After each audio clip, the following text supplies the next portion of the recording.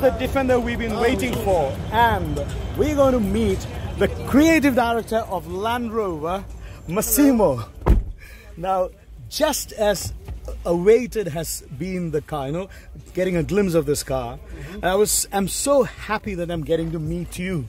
You know, you've been a part of the Defender design team, and as I said, before I'm a motoring journalist or a creative director or anything of that sort, I am a fan of Defender. Right.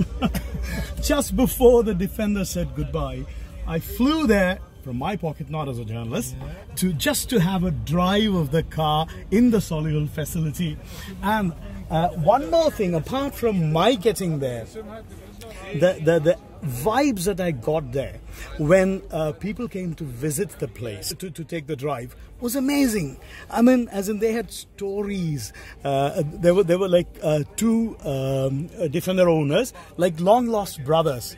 So one bought Defender from the other, and after 20 years they are meeting there. Yeah. You know, it's so cool. Crazy stories. Yeah, that's what Defender does to people. It creates stories. You know, it's been creating stories for 70 years, and this will continue to do so. It's absolutely. So you've now given the world another chance to create stories around the Defender. Yeah, that's what it's all about with the Defender. So, but does that mean, I mean, I probably would say designing the new Defender would have been the toughest design task in the whole world. Because it's, see, I mean, what I mean is, if I am close to the car, something, the job is easy because you love it so much, you want to do it so well. But there are a million other people who are close to the car. I know, and you need to accept that you're not going to be pleasing everyone. Yeah, from a design point of view, replacing the last automotive icon, as we call it, it was a huge task. Yeah. But at the same time, it was so exciting, and I always say, for a designer, there's nothing bigger than that. Absolutely.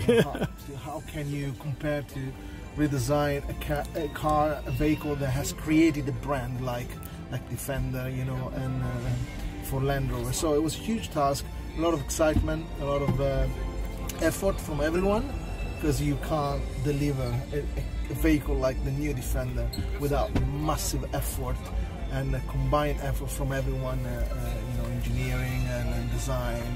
So it is really the result of a lot of passion and a lot of dedication. Like, can you give an instance in terms of how calls were being taken? You know, because I mean, I understand when it comes to design calls, you know, should it be this way or that? Naturally, there would be 100 opinions. Or was it all unanimous? Yeah. Well, you know, we like to say design is not a democracy. We have a very clear understanding of what we want to do within design. Right. And we have a very strong point of view. Clearly, during the design process, we explore ourselves different directions. But with Defender, it was very clear what we wanted to achieve from the beginning. You know, clearly taking the essence, the spirit of the original Defender, and bring it to today, really to deliver into the modern worlds that is so different from when the first Defender came out. So yeah, we explored a few directions, but right in the beginning there was one that we felt it was the right one, and so we developed it, and still remember the first very senior review where we said, yes, this is it. This is it. We have the new Defender. Wow. You know, actually, for example, when it's an icon, you know, it's difficult to change things which, you know, have been loved and worked. So what was the most difficult call to take? You know, to change what? Because it's a bold design. It's there are lots of elements which are similar, but it's a departure as well. I guess I would approach it in a different way.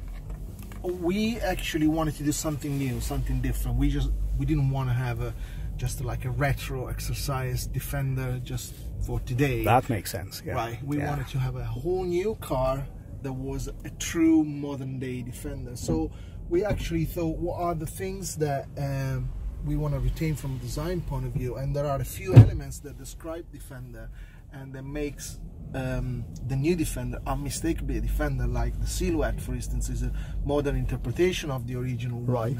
The fact that it's very short in the front and then in the rear, the ground clearance is quite generous, and the back end that is so sheer and vertical at the front. So those are the elements that really describe a Defender, and couldn't be anything else. And those were the elements that we wanted to retain. And then within those elements, clearly everything has moved on. Everything is clearly more modern, more refined, the execution, but still conveys that character of being really durable, adventurous, and yes, and very tough. Right. Now that's a great insight that Massimo said, because there might be people who probably just like it in different degrees of affection, but one thing that you cannot argue with him is that definitely this is a very modern interpretation. So the first thing I think as a designer is to put the product in the new context. Absolutely. And being a Defender, I'm sure people will fall in love with it, gradually or abruptly. Absolutely. Right.